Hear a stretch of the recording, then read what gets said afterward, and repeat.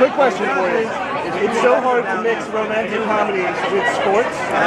That's why it's pretty much never done, or when it is, it's terrible, unless it's Jerry Maguire. What's your expectations going into tonight? The key to a romantic comedy in sports is really very little to do with sports. It's about the story. Right. Think about every great sports story. It's not about the sports.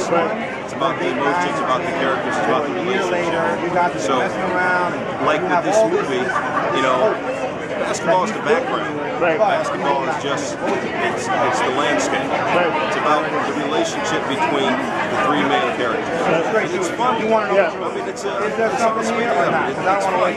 And when you, for me, like looking at all three of the main characters, you know, we've seen Common grow up from being a rapper to a very deep cultural guy.